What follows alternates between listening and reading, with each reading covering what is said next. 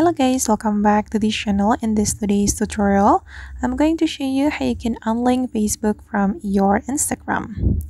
Okay, let's get started guys. Here I have opened my Instagram application, and first thing first, you have to go to your profile, and then you can go to the Instagram setting by clicking on the three lines on the top right and go to the account center right here.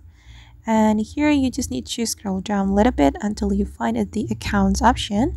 Click on this account, and then you can select the Facebook account you want to remove.